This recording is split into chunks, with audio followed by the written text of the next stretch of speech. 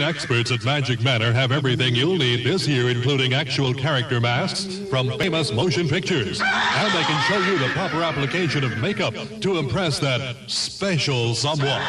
Magic Manor's professional hand-painted custom masks start as low as $250. This Halloween, remember Magic Manor. Wigs, masks, makeup, costumes, shockingly authentic. Magic Manor, East Wind Mall.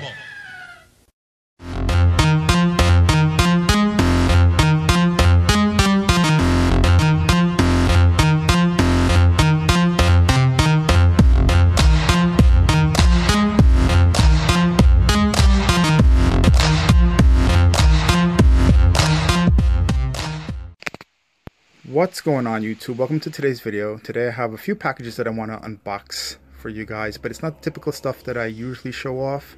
I've really been getting into some of the mask channels, specifically Horror Hound 85 and Ryan's Monster Unveilings. Every time they show off a mask, one of those vintage masks, it really brings me back to my childhood, especially when I see those old Don Post distortion masks. You know, Halloween was a big holiday for me growing up, and those monsters were just a big part of my childhood. So I thought I'd pick up one of the more classic mask designs. I'm not a mask collector, obviously, but I do have some in my collection. But this would be really my first steps into that aspect of the hobby. So let's open these up and see what I got. So I've gone ahead and ripped open the tape.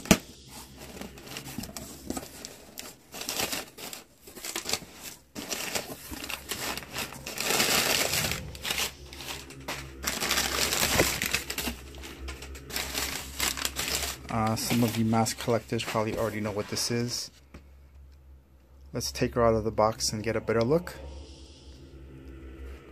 And here it is, a first generation recast of the 1972 Verne Langdon Zombie that appeared on the cover of the 1972 issue of Creepy. Let me close in on all the details.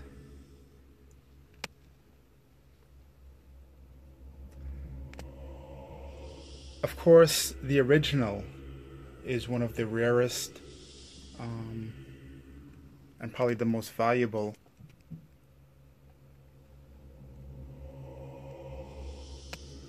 latex mask in the hobby. Verne Langdon was a former Don Post employee, and I think he only did 24 copies of this mask. The original, I think there's only 2 known to exist today, and one copy is a restored copy, and the other is still in its original condition. It can be found in the collection of the Crimson Ghost, Rudy Munis. This recast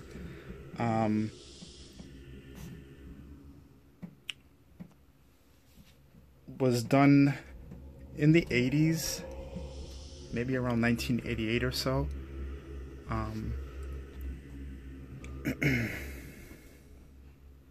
By Dwayne Whitehead, I think. And I think he did about 10 copies of this.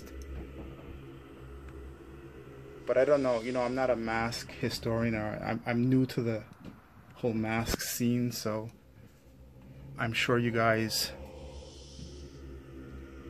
will correct me. I'm just in awe of the mask. It just screams Halloween to me. It screams my childhood. It screams, you know, Halloween parades at school and stuff like that, elementary school.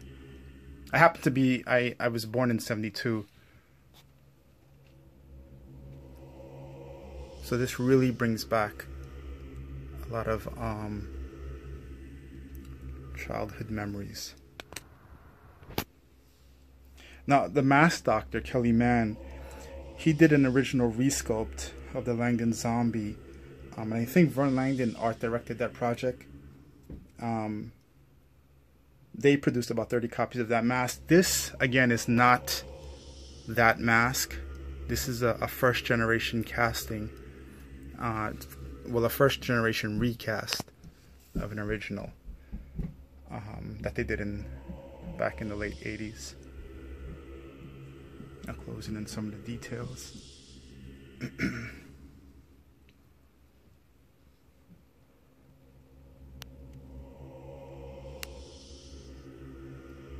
The person who sold me this mask, Tyler, he was nice enough to include the stand. I did pick up a plastic mannequin head. This head, picked it up for $15 on eBay to display the mask, but there's no way the opening of the mask is getting onto this. So I'll save this for something else that I pick up in the future.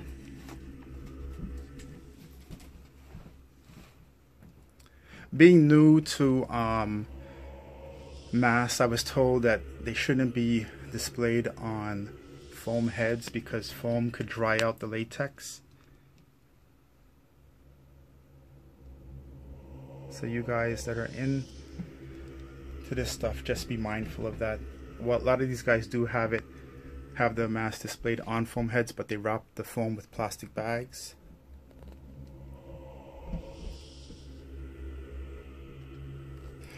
So the Langdon Zombie first appeared again on the cover of a 1972 issue of Creepy magazine, which I do have here. I picked up on eBay. So let's open this up.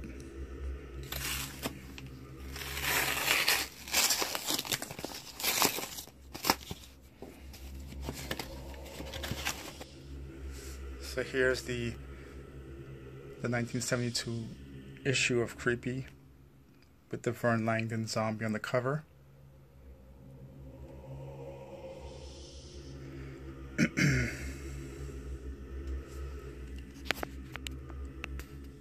Again, such a beautifully sculpted creature that really, I don't know, to me it really brings you back to the 70s, 80s, all of the rubber masks that you saw, you know, like in stores like Woolworths and stuff like that around Halloween time.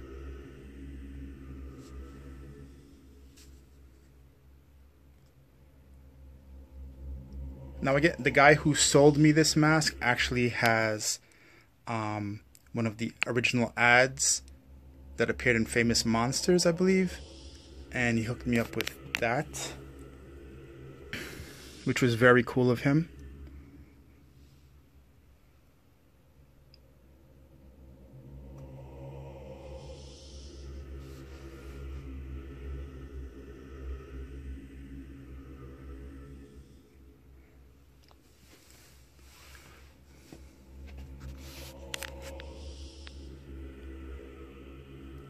In terms of value, collectability, I don't know what the story is with these first generation recasts.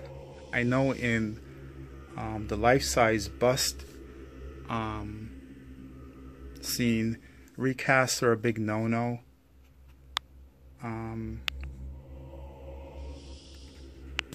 So I don't know if it's shunned upon that I even own this.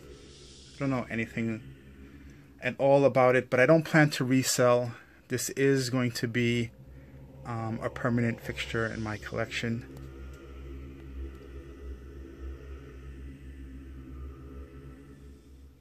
And by the way, the latex on this is still soft. I couldn't find any hard areas on the latex, and I'm assuming it's latex and not vinyl or rubber.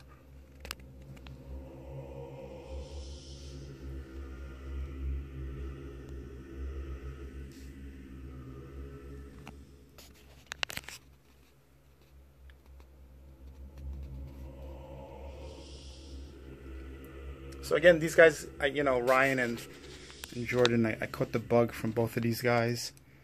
I'll put links to the description in my description box to both of their channels for you guys to check out. But I really like these classic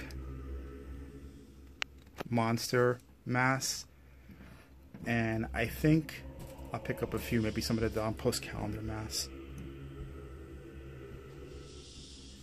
to start off with. But there she is, a first generation recast of the Verne Langdon 1972 Zombie, along with an original issue, the cover that it took, the mask was pictured on. Hope you guys enjoy the video, and I will see you in the next. Good luck with the holiday shopping, guys. I have yet to begin.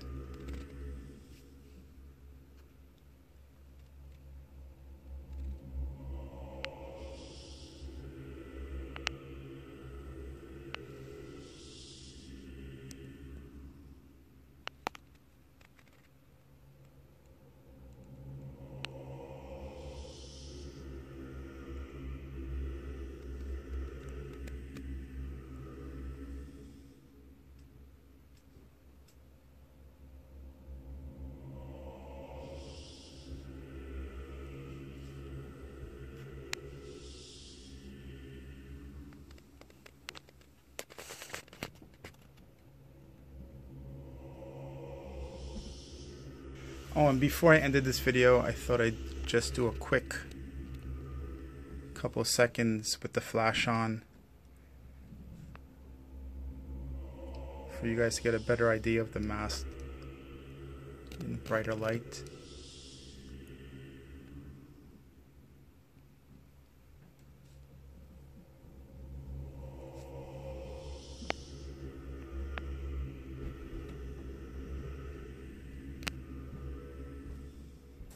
Again, I hope you guys enjoy the video. Be good. See you guys soon.